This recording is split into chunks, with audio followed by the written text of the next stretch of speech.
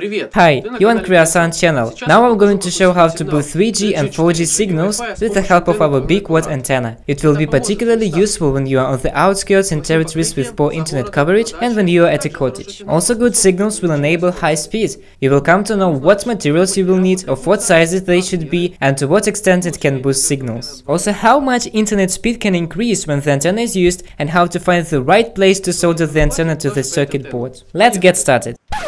Let's start off from boosting this 3G modem, which speed is really low. Then I will show how to boost 4G and Wi-Fi signals through the example with 3G modem.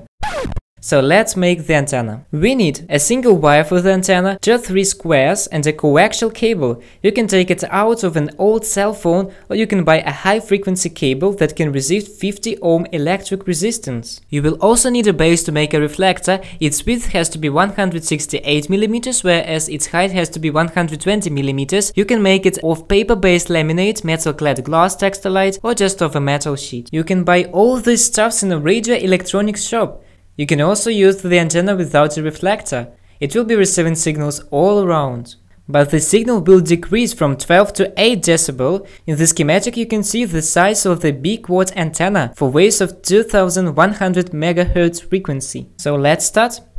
Here is our built-in antenna. We need to take it out very carefully. If you make a mistake, you will have to buy a new modem. It's a modem with a removable antenna. Modern 3G modems quite often have connections for external antennas. If it is the case, you just need to buy a cord with an antenna and connect it to the modem. In case if there is already a built-in antenna, it's not a trouble. You just need to solder an antenna instead. We need to solder a coaxial cable, but the coaxial cable has to be soldered in the end, when capacitors and resistors had already been soldered. I will solder it to the mounting point, so let's solder it to the mounting point. Armor has to be soldered to the case. It's ready. Now we need to make an antenna. Let's strip the wire. If you don't do it carefully, you may nick the wire. It makes conductivity of radio waves much worse.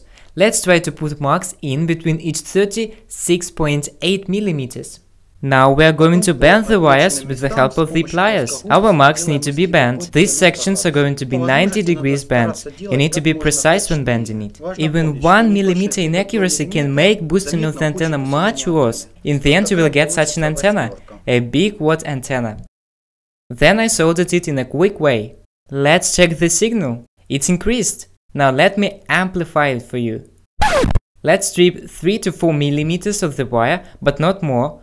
We work with high frequency waves and we can lose the signal. Then we need to thin the wire, the armor and the coaxial cable. After this they will be soldered well. Then we need to solder the wire to the antenna. The armor has to be soldered to the antenna base. The coaxial cable has to be soldered to the opposite angle. Now it's ready.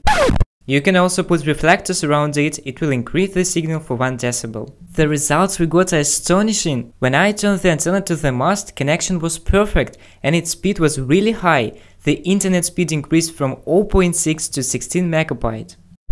But what should you do if you have a 4G modem? This method applies to it too, but there are some differences: 2500 MHz frequency and dual polarization. This modem has 2 antennas and it has 2 front ends. The size of 4G antenna is smaller, because in this case frequency is higher. We need to make 2 antennas for horizontal and vertical polarization. And of course we need a Wi-Fi router. This video is about how to boost Wi-Fi reception. Now I'm going to show you how to boost your Wi-Fi signal. There are 2 kinds of antennas in Wi-Fi routers: pin antennas and built-in antennas etched on the circuit. We can boost these antennas. You can solder a wire to it just as we did to a modem. In the beginning we need to take an antenna cap off, lift the back off, take the circuit. Here we can see a wire and an antenna. We need to desolder this pin. Do it very carefully in order not to melt the isolation. Let's snip it and then strip 3 to 4 mm of the wire. In order for it to solder well, we need to thin the wire and solder it to the antenna. First solder the coaxial cable and then the armor. It has to be soldered to the antenna base and also has to be soldered as close to the band as possible. Now it's ready. Here is the size of the antenna. Now we can connect to the internet not just at home, but even when we're away from the house. Now we got 70 dB dynamic range. That's all for now. How do you boost your Wi-Fi signal? Share with us in your comments. Don't forget to subscribe. Goodbye for the moment.